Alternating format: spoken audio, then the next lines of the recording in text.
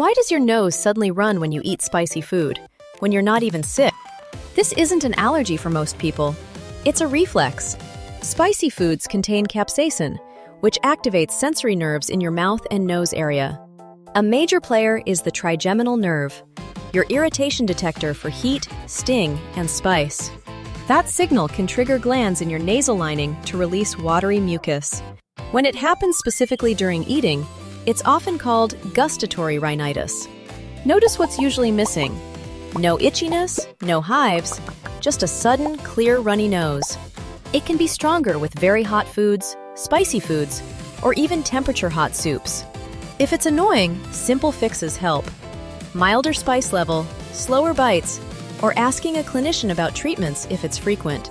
If you've got another "why does my body do that?" question, follow so the next explanation lands in your feed.